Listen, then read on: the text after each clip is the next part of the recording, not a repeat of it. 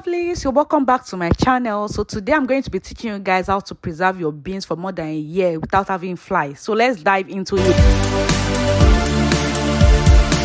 So guys, firstly, after getting your beans, you're going to pick it. You're going to pick everything. You're going to pick the beans and remove all the dirt inside the beans. So this is what I'm doing right now, as you can see.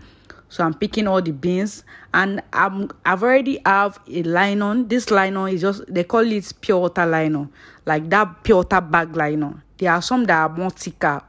So this is the nylon I'm using. So I'm just, after I've already picked the beans, I'm going to be pouring it inside that that pure water bag, as you can see from your screen.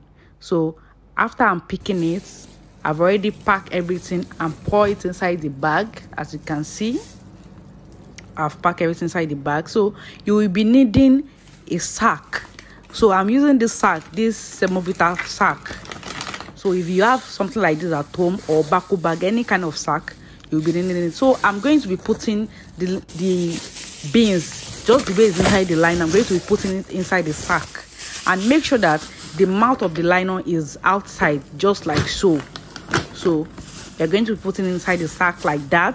Then I'm just packing the ones that remain in the tray. I'm packing it into it. So after you have already done this, you are going to tie the mouth of the nylon.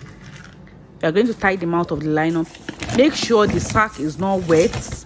Make sure it's very, very dry. So after I've tied the mouth of the nylon, you can see how handy it is. That's my beans. So this is my freezer, as you can see.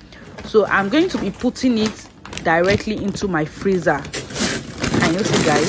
So I'm going to be putting it just like so. So right there is my pepper, my tomatoes. So that is how I preserve all my food stuff.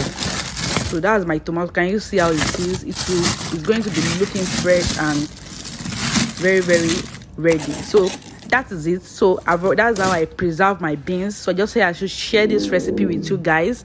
So that's that. See you guys in my next video. Bye.